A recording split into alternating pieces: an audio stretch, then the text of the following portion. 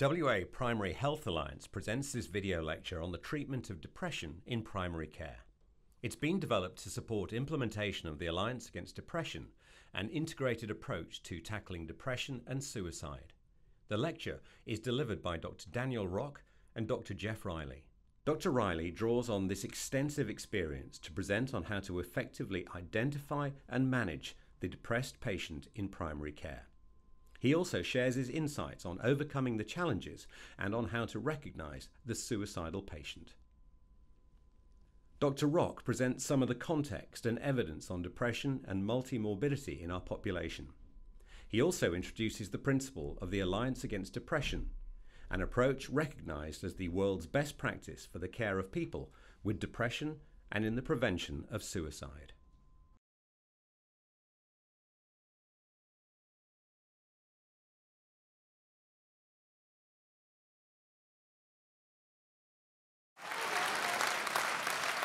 Thank you. My name's Dr. Daniel Rock. I'm from the WA Primary Health Alliance, and today I'm going to be talking about another alliance, which is the Alliance Against Depression in Western Australia. Depression is important because depression is common in primary care, it's potentially fatal, but it's treatable. So they're the most important disorders in primary care, by far the most important mental disorders in primary care, because of their prevalence, that they're recurrent and sometimes chronic. They can hit everybody. Everybody can get depression. They're severe, potentially life-threatening, because they are closely linked with suicidal behaviour. Yet there are effective treatments available. But there are large diagnostic and therapeutic deficits. So it's the disorder for the largest room for improvement in primary care. And if we look at burden of disease in Australia, years of living with disability, the largest burden of disease living with disability in Australia are mental disorders, primarily depression and anxiety. In fact, 25% of the years of living with disability due to burden of disease in Australia are related to depression, yet it is treatable. And if we look in general practice, it's common to see patients with multimorbidity. Over 30 or 40% of the presentations in general practice are related to multimorbidity, that is patients with 2 or more chronic conditions. So if we take a typical patient, a patient with diabetes, 20% of those individuals will have a depressive disorder when they're seen in primary care. More than depressive symptoms, they have a depressive disorder. Of that pairing, 25% will also have a painful condition. So that triad creates complications and difficulties for general practitioners to manage. If we look at suicide in Western Australia, 409 people killed themselves in Western Australia in 2017. The majority of those individuals were male, and the majority of those were living in the metropolitan area. And many of those individuals in the period preceding their suicide had seen a GP. And to understand this, we need to understand that depression and suicidal behaviour are more than simply a reaction to stress, to burnout, or to difficult life circumstances. And that GPs, not psychiatrists, GPs look after the majority of people with depression in Australia. And GPs see patients with depression in the context of multimorbidity. So I've described earlier about patients with diabetes. The common multimorbid triangle is a cardiometabolic condition, say heart failure, combined with a painful condition, say osteoarthritis, and depression. And that confounds the diagnosis and complicates the treatment options. So if we take 100 people in the community who have a depressive episode, 60 to 70% of those people will be seen in general practice, of which half will be diagnosed at their first appointment with depression by their GP. And that's sometimes cited as a low rate. In fact, it's a very good rate. It's a far higher rate than some other specialties diagnose depression in patients. But the problem comes in the context of multimorbidity is treatment. Less than half of the people diagnosed with depression in primary care will be treated according to guidelines. And of those treated, a very small proportion will still be in treatment at 3 months. So the treatment dropout rate is very high. Geoff. Hi, I'm Geoff Riley. I'm going to talk a little about the some of the clinical aspects of depressive disorders. I want to pick up where Danny left off, talking about detection and recognition of depressive disorders in general practice, and talk initially about the difficulties. It has to be acknowledged that depressive disorders can be quite difficult to diagnose, and I want to discuss that a little bit to begin with. Clearly, of course, some of the non-specific aspects of general practice go against it. As you know, time is the main problem, and these disorders, like all mental disorders, need more time generally, so clearly time is an issue.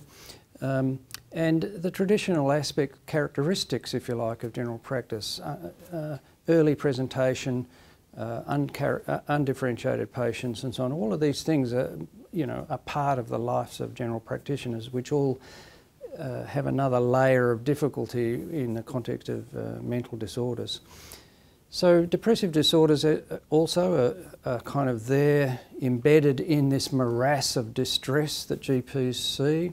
It recently said that 40% of patients that GPs see are distressed in some sense, and other figures of psychiatric illness in general practice have been as high as 60% and more. And of course it depends how you define mental illness. But talking about patients also, the specific aspects of depression that add to the difficulty. Patients don't come talking about depression. They talk particularly, they're more likely to present a somatic symptom, as you know, and as Danny's discussed the notion of multimorbidity, that their disorders are often comorbid, and GPs not unreasonably have a bias towards looking at physical illness and so on. So there's a whole lot of aspects of the nature of the doctors and the nature of the patients and the way they present, often in this masked form of depression in various ways, with a physical symptom and other things. But I think perhaps the most important difficulty with diagnosing depressive disorders and distinguishing the different types of depressive disorders has been the recent, or over the last several decades, the development of the American Psychiatric Association's DSM classification. The difficulty with that classification is that, or the problem with that classification is that it stripped away a very, very valuable insight which was embedded in the old language that we used to use, which was endogenous and reactive depression. The implications of endogenous and reactive, of course, were that endogenous was biological, reactive depression psychological, and of course that's far too simplistic. But embedded in there is an important idea, which is classifications should predict treatment, and that biological component of depression is most important.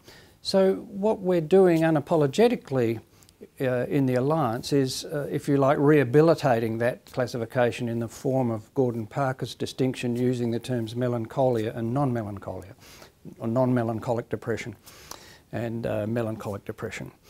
And the importance that's there is that melancholic depression is characterised by neurovegetative syndrome, and and we've known since the 1950s, when antidepressants were developed, particularly when amitriptyline became available, it was clearly demonstrated that that the neurovegetative syndrome responded to amitriptyline.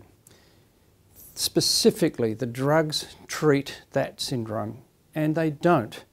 They may not have a particularly useful role in non-melancholic depression. Now, if that's true, we need to be particularly good not just at detecting depressive disorders in particular, but separating the different types of depressive disorder into the more biologically determined group and the less biologically determined group. I know it's not fashionable and it's been called dualistic, but the truth is it's actually very useful, as all categorical classifications are. We can talk dimensional and categorical, and they both have pros and cons. But this is useful because it helps us determine treatment much more effectively.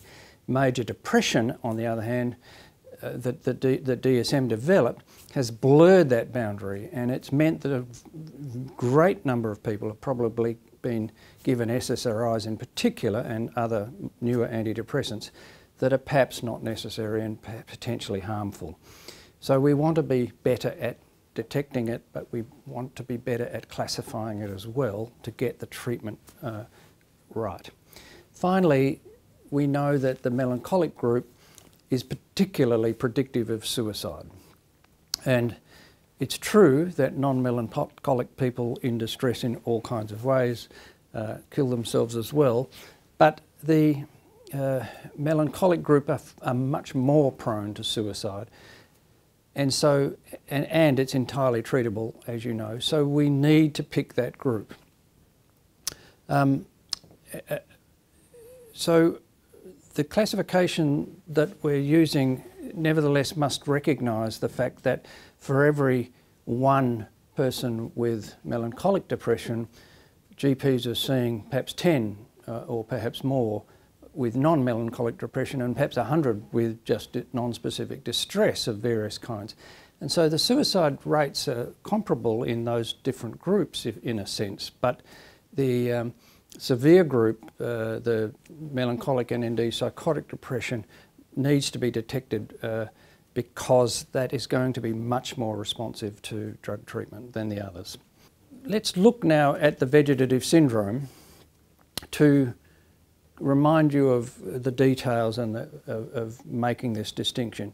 So the neurovegetative syndrome is characteristic both of melancholic depression and in its most severe form of melancholic depression is psychotic depression. Both of them have in common the neurovegetative syndrome. And the neurovegetative syndrome, sometimes called physiological shift syndrome, that you may have been taught, comprises firstly anhedonia. Anhedonia is loss of interest, the loss of passion, loss of motivation. And we'll talk about that again in a moment.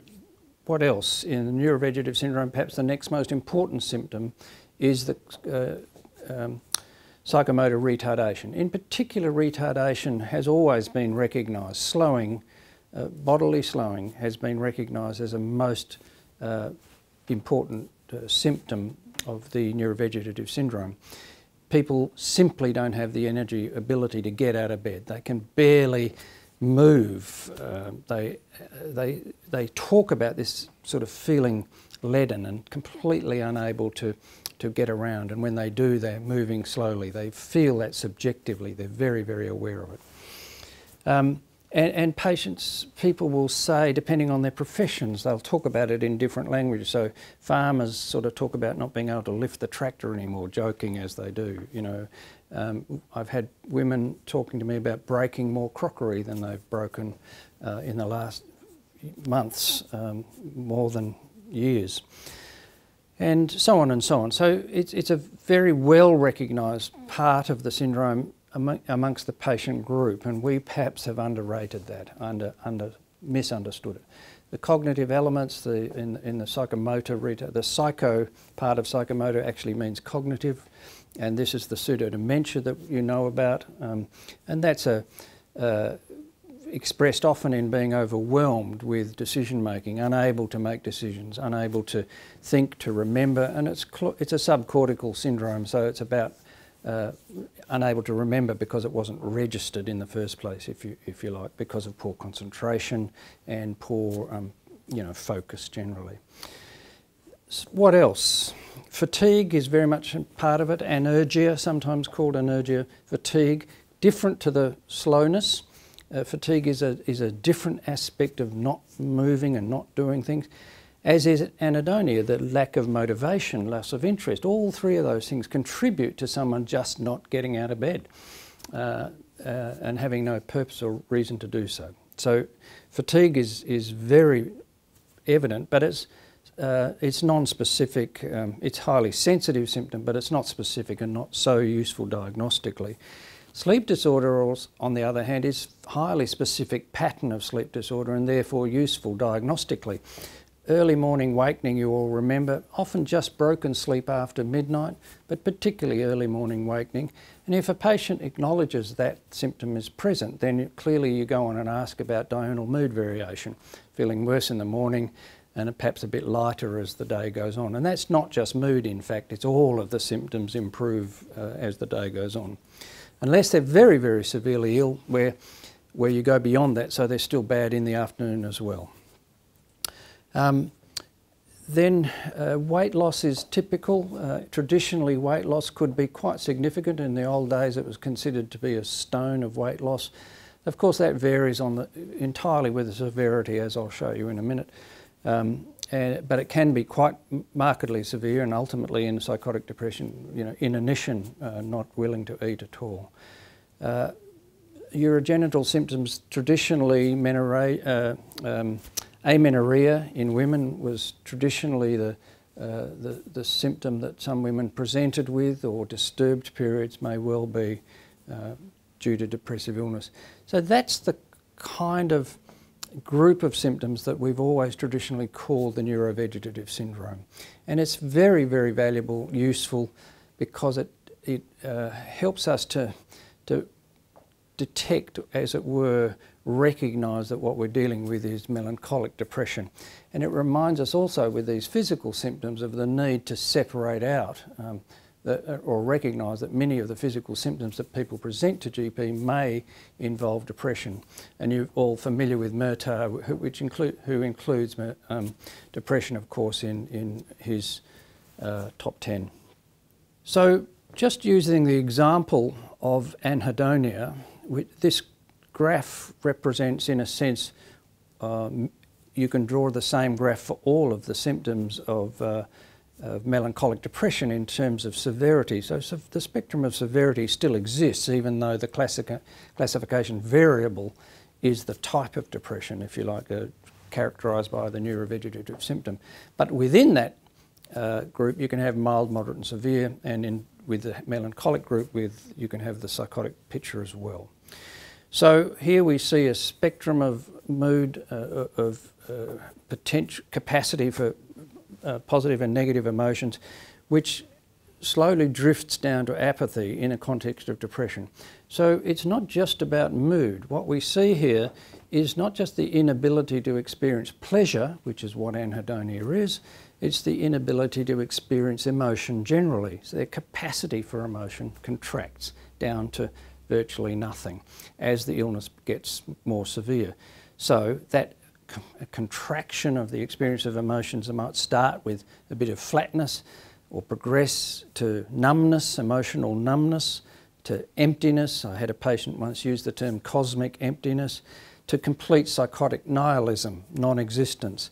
And the point is that what you see is loss of passion, loss of interest, that in milder states it's simply, you know, perhaps a partner talking about their spouse's loss of interest in their roses that they absolutely love. Lots of deadheads everywhere in the garden. Or he just got his engine that he's been looking for ages to put into the old Land Rover, and now he's disinterested, hasn't touched it. It's been there for 2 months now and he hasn't touched it. That's the description of anhedonia that you'll probably likely to hear from patients.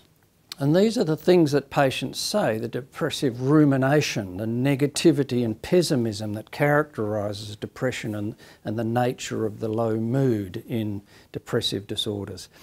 Traditionally we talk about hopelessness, pointlessness, worthlessness and guilt. So hopelessness is the idea of nihilism. There is nothing. There will be nothing. Everything's terrible. Everything is going to pot, war, disaster, famine, and it won't get better, and so on and so on. And psychotic nihilism is about non-existence at all. I don't exist. You can have a patient sitting in front of you saying, "I don't exist, doctor." Pointlessness is the idea, again, of sort of linked to nihilism, or pointlessness is the other way of talking about nihilism, of there is nothing, there's no point to anything, there is no future, everything's terrible. Worthlessness is active self-deprecation. This is not just low self-esteem, this is active, I am a bad person. I have been a terrible person and I always will be a terrible person. I'm a terrible mother. I've ruined my children. They probably would be better off without me. And sometimes, as you know, the mother may well kill the children when she suicides, because she doesn't want them to grow up in this terrible world, which is a psychotic perception, of course, of just how bad things are. And the ruminations about guilt are that similar sort of idea. I've been a terrible person. I'm going to be responsible for losing the farm. You know, 5 generations in the farm and the drought is terrible. It's a useful thing, and you know, that comment, I'm a waste of space and, you know, using other people's oxygen. It's really useful reminds me that when you're talking to these people, it's valuable, if possible, to have the patient's partner in the room. A farmer who says, I've ruined everything, I'm a terrible farmer, I'm going to lose the farm, we've lost, it's all hopeless, we can never recover from this. You'll often have the partner, let's say a wife of a male farmer, saying, it's not true, doctor, it's actually not true. We've got money in the bank, we've still got some feed left, we can go on for some time yet, we've been through this before, it's not as bad as other times, we'll be fine. What he's saying isn't true. I don't know why he's saying it, doctor, what's wrong? That's depression. Other aspects of the diagnosis. Sometimes patients, again, with their partners, the partner might say that he's changed, the family will say that he's changed. Different kinds of behaviour, perhaps it's often described in behavioural terms, or personality change. Behaviourally, the patient becomes more takes more risks perhaps. Sometimes they will be more avoidant, they'll withdraw, they'll be silent, they won't engage with the family, they'll take to eating meals in their bedroom and so on. And sometimes that behaviour will be misunderstood. That withdrawal and disinterested in sex and so on has famously been understood by the partner to be infidelity. That's obviously he doesn't care about us anymore. And it's not true, it was simply depression. So these are the stories that you need to be mindful of and aware of, that the change of behaviour and change of personality, more withdrawn than usual, no longer talking, but sometimes more irritable, more grumpy, yelling at the kids when he's never been like that at all. Behaviours, risk-taking behaviours, again, sometimes financially making silly decisions, not manic kind of decisions, but just making bad decisions generally. So, and the other thing is, general word that attaches to these behaviours is sometimes just uncharacteristic. Famous story about a primary school teacher who was very, very popular, and one day slapped a kid in the schoolyard and went home and shot himself because in fact he'd been depressed, terribly depressed for a long, long time, and hitting the child, which is so out of character for him, was the depressive illness speaking. Incredible sadness. And this is often how patients present, not with our usual clinical language. We need to be mindful of this. Of course, with a mental state examination, what we see is altered affect. And in seriously depressed people, it's not hard to pick, obviously. People are depressing to be with, they're not talking, they're not engaging, they're monosyllabic, there's no prosody in their language, they don't move much, they have reduced response latency and, you know, reduced blink, reduced postural movement, and then walking, they're slumping, bowed forward, looking like someone with Parkinson's without the tremor, and grey skin and so on. So that mental state examination is generally obvious, but when it's more mild, it can be more difficult to recognise and the patient will be talking in terms of physical illness often, and so you need to be alert to this idea that this could be depression. Then the other traditional things, family history and past history. With family history, remember the family history is highly predictive. Melancholic disorder is highly hereditable. So the family history is terribly useful in diagnosis. Remember that family history may not be formal. It may not be that the great aunt was ever diagnosed with depression, but there's the family myth or history that she took to her bed often for months at a time. That's probably a positive history of depressive episodes. The other thing that you need to be alert to with past history in particular is that for young people that you need to track them back to high school, late high school, university years and so on, because those earlier episodes are often less mild, less severe. They're often milder and perhaps never were recognised and the patient didn't seek help. So it's often the case that the first diagnosis is made on a second, third or fourth episode. So it's important to track it back and recognise that there were previous episodes, because adding up all those episodes help us to understand the growing severity and perhaps treatment resistance, which we'll talk about in a minute.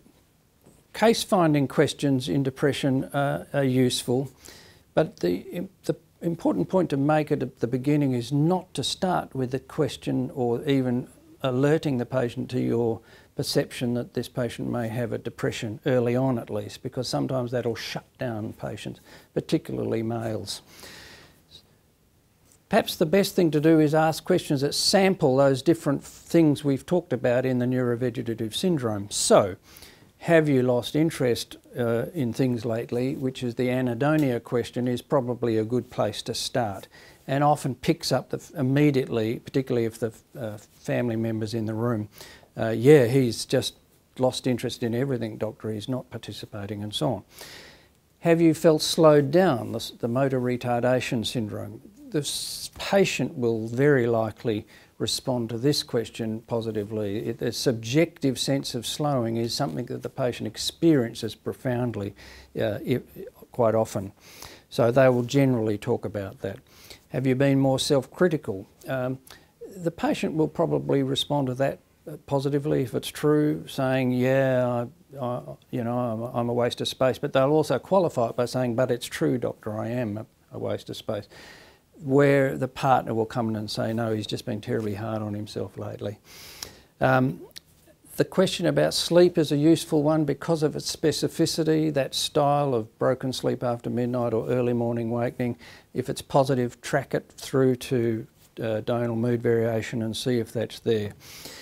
And then maybe a question like, have you been feeling down lately? That question's not compulsory. You might already, the whole point is that by now you should have a clear sense of what the diagnosis is. You should have probably, on those questions, you can make the diagnosis most likely. You could go on, if you're concerned about the severity, to ask the question that detects psychosis, which is, have you been having irrational thoughts lately? It may not, but it's very likely to detect psychotic depression, and surprisingly the patients are generally quite able to discuss that and tell you about their thoughts, the unusual things that they've been thinking about. And it might allude to talking about death as well in particular, which we'll come to later as well. So just a few words about treatment. Firstly, it's important to say that all depressive disorders of any kind, including the distress that barely even reaches criteria for depression, needs psychological support or definitive psychotherapies. So all depression needs psychological support and probably psychotherapy, and that includes melancholic depression. The difference is that with melancholic depression you're also going to use medication. And the implication of what I'm saying is I hope that you will focus the use of medication particularly on this more severe group, and perhaps use, or certainly not go to medication on early consultations. You should at least wait a couple of weeks with counselling and support, not necessarily with someone other than yourself. You can do this, do the simple support and counselling. As you know, in general practice, quite a few things are self-limited, some of it will go away. But if not and you're concerned, you may start medication. Just talking about medication for a moment, it's important that there's a lot of trend at the moment to try a medication, and if it's not working after a couple of weeks, to switch, to try something else. I would counsel against early switching. You should usually see an effect in the first week or so. An early response in the first 7 or 10 days predicts a good response, but the absence of an early response does not predict treatment failure. They can still come good. So don't rush, don't switch early, but mostly go to your target dose, stay on that dose. Do not elevate to high doses. Stay on the target dose, which should be a really solid dose of a good antidepressant, and then leave them on that drug for some time, like at least 4 weeks, maybe 6 weeks before your countenance treatment changing. And if the patient is older, the older the patient is, or more particularly the more depressive episodes they've had, in other words, the time spent ill, accumulated time spent ill, will predict treatment response latency. The idea that the longer they've had depressed, the more the subsequent episodes become a little bit more frequent, they become a little bit more severe, a little bit more treatment resistant, and the response latency increases. So it may be that in a 60 or 70-year-old that you're treating with depression, you might need to wait 6 months or even 9 months, but don't give up.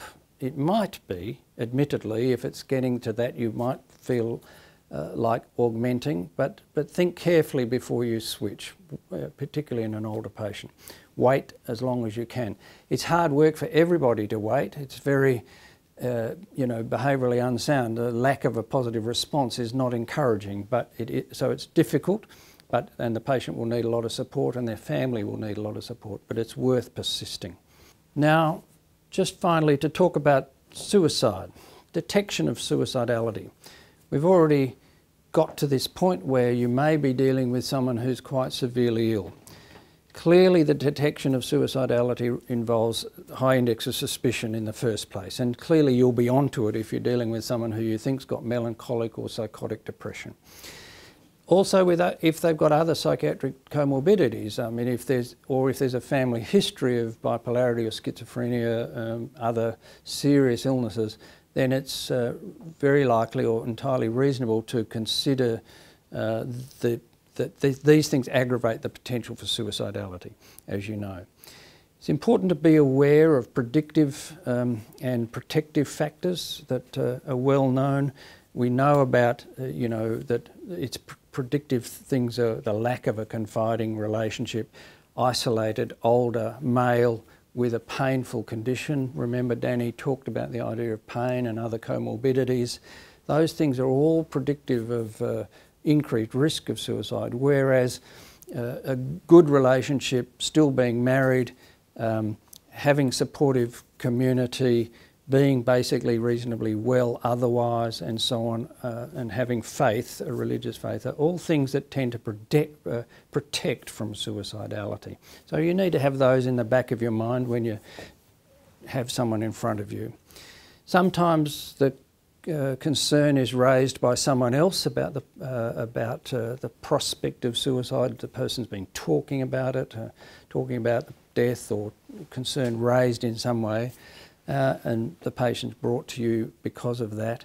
And sometimes there's already been an attempt or a failed attempt, and it's another way that patients come to care. So detecting of the suicidality ultimately, however, results in, is a process of suspecting it and asking the patient specifically about it. It's most important that you talk about it. We know that the discussion of suicide or suicidality with patients does not cause people to kill themselves. Absolutely not true. Every piece of evidence that's ever been explored has demonstrated that the more we raise the topic, the more we talk about it, the more we can save lives. Patients get tremendous relief being able to talk about these frightening thoughts that they're having. There is, of course, another part of them that is resisting and doesn't want to die, and it's about talking to that patient, if you like, that part of the patient. So we traditionally use the hierarchy of suicidality, the questions that you ask, starting with tiredness with life, the sense of a bit flat, a bit numb. Have you been feeling down lately? This is if you've not even, if you've not track the depression aspect and they've been brought because of suicidal intention or thought. You'll start with some of the depressive things and this tiredness of life, but the next thing that's more typical is the discussion of or thoughts of death. So have you been thinking about, typically have you been thinking about death and dying? Have you been thinking about getting cancer and thinking that's probably not a bad thing, I'd be, be good to die, I'd be better off dead, or they'd be better off without me, those kind of ideas. And anyway, it's hopeless, there's no point in living, I'm a waste of space and so on. That negativity, thinking about death and mortality is a sign of suicidal risk. Then there's the idea of ideation, suicidal ideation, and you ask directly, have you thought about doing something about this yourself? Have you thought about harming yourself? Have you? And the next question becomes preparation. Have you thought about how you might do it? Have you planned it? Have you rehearsed it? Have you bought equipment? Have you been doing things related to starting to take your own life? So for farmers, that's often an observation that the farmer's been cleaning the rifle a lot more lately than usual, or buying things. Sometimes patients will admit to having driven to the forest where they'll, and even rehearsed putting the pipe on the exhaust and so on and so on. And finally, there'll be the idea of a trial run and a practice run and then even an attempt which failed or they didn't go through with. So there's this hierarchy that we can discern of patients thinking that when talking to them. And the thing to notice then is that sometimes when the patient raises one of those topics, if they've talked about, buying something or the spouse talks about cleaning the gun, the thing to do is to come in at that point, but don't stop there. Keep going down the hierarchy and checking out whether they've actually gone further than the wife was aware of with the gun. Do you see what I mean? Even a failed attempt or chickening out at the last minute or something like that. So track it. Then, if you're confident that you are dealing with someone who is at risk of suicide, you need to assess the immediate risk. What are you going to do? The short-term management, in a sense. What are you going to do now? And the way to do that is to, having got that conversation going when talking about the hierarchy, is to pursue that with the patient in this very, very open way. And patients are both surprised and relieved to be able to do that. But the next question that's so useful is to say, how safe do you feel now? How safe are you at the moment? Do you feel safe about your own capacity to hurt yourself? And have that discussion. It can be very illuminating and tells you a great deal about what you need to do next. And so you can ask that question of the patient, what do you think we need to do about it? Because you're now thinking, do I need to refer this patient? Do I need to set up a vigil? How am I going to manage it? That kind of thing. So how dangerous are you to yourself? And perhaps you might ask, if you think concerned, have you thought about harming anyone else? Because that's a question that is important to ask sometimes, but it could be. And usually the patient won't demur, they won't be fussed by you asking that question, so don't be frightened of asking that question, it's usually quite revealing. Often they'll say, no, not at all, but I should go. But other times they'll say, yeah, I have been thinking of the children or something. And then, as I said, what do you think we should do now? And that leads into, because what I'm thinking we need to do is engage your family and start to talk about it amongst the family. What are we going to do? A few cautions. Be very aware of, be sceptical of minimisation in those discussions. Patients will often minimise in that discussion. So persist with the discussion of vigil and other people being involved. They will often resist that. Perhaps you're thinking, I've got to admit this person. Again, they may well resist that, but persist. Require someone to come. Whack them in the car, take them yourself into the hospital, those kind of things. Be prepared to go beyond the norm, as it were. And you can even start talking about things like suicide contracts and so on. Remember, the suicide contract is only as good as your relationship with the patient. It's clear that sometimes they're useful, perhaps with some kinds of people, but on the whole they're only as meaningful as your relationship with the patient, and it's very, very hard for the patient to stick to that relationship, that promise to you when they are in the early hours of the morning feeling like killing themselves. They may not be able to hold on. On the other hand, it may just make the difference. I can't let my doc down, you know, Dr. John, who's looked after me all my life and I know very well. That might actually make the difference, but it depends on who that doctor is in the patient's mind, if you know. So the rest of the management, and you know well, it's about deciding whether you're going to contract to get the family involved, whether we can do a vigil, whether we need to set up referral, and it depends on your contexts and where you practice and so on. So that's kind of the discussion of suicide that you well know and need to track forward. So in summary, what I'm saying is that we need to go back to recognising that the classification variable for depression is not severity alone, it's the type of depressive disorder that we need to focus on. We need to recognise that the severe group that's characterised by the old endogenous pattern or melancholic depression with neurovegetative symptoms needs physical treatment as well as psychological treatment, and they are the ones who particularly will respond to drug treatment. But the drug treatment may take time, particularly if the patient's older, to kick in, and you've got to persist and be dogged about that. But try not to load the patient up with lots of different drugs, and try not to switch a lot, because each time that happens you're dumping them. And be very alert to the prospect of suicide, particularly in this severe group and of course the psychotic group. With psychosis, of course, you will also most likely be referring, but if you can't for some reason, you would be adding an antipsychotic most likely to the antidepressant. And then Danny will now talk about treatment or the other resources that you can draw upon to beyond this clinical discussion, and I'll hand over to Danny. So Geoff has talked about what constitutes good clinical care in general practice. And good clinical care in general practice is necessary in the alliance model. We have to have GPs who can recognise and respond to depression. It's necessary, but it's not sufficient, because in this model that we're implementing, there are 4 pillars. And good effective general practice is one of the pillars. We know that's crucial. But the other 3 pillars are necessary too. The first pillar is we need to be able to identify high-risk groups, people and individuals in communities. Identify them and respond to their need. The second pillar is we need to understand that we need community facilitators, that are people in the community who can recognise depression and guide people to primary care. They are people like pharmacists and teachers and priests. And the other focus is we have to have a general public awareness campaign to understand what depression is and what depression isn't. And this has to be locally focused.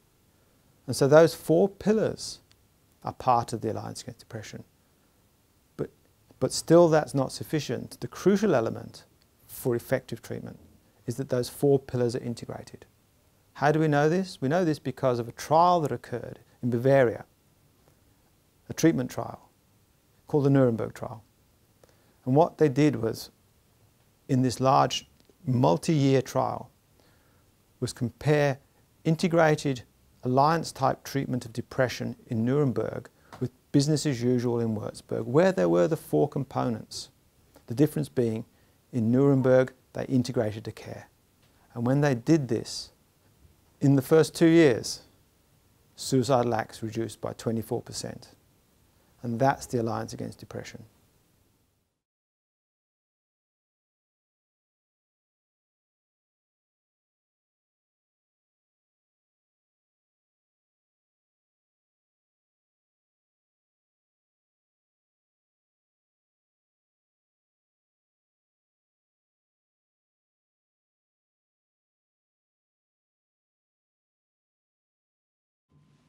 Dr. Daniel Rock is Principal Advisor and Research Director at WA Primary Health Alliance. Dr. Rock is an epidemiologist, a Fellow of the Royal Society for Public Health, and an Adjunct Professor in the School of Psychiatry and Clinical Neurosciences, University of Western Australia. Prior to his current role with the WA Primary Health Alliance, Dr. Rock was Deputy Executive Director at North Metropolitan Health Service Mental Health, Director of the NMHS MH Clinical Research Centre, and a Clinical Professor in the School of Psychiatry and Clinical Neurosciences and the School of Population Health at the University of Western Australia. From 2003 to 2008, he was the co-director of the Centre for Clinical Research in Neuropsychiatry based at Greylands Hospital. Dr. Geoff Riley is an Honourable Senior Research Fellow in the Faculty of Health and Medical Science at the University of Western Australia and Professor of Rural and Remote Medicine. He trained in psychiatry, and his career history includes time as a rural GP, head of the School of Primary, Aboriginal and Rural Healthcare, head of the School of Psychiatry, and director of the Rural Clinical School of Western Australia. He's respected for his professional and personal contributions to rural general practice, particularly for his commitment to the training and well-being of general practitioners themselves. Among his many honours is Member of the Order of Australia, which he received in 2010.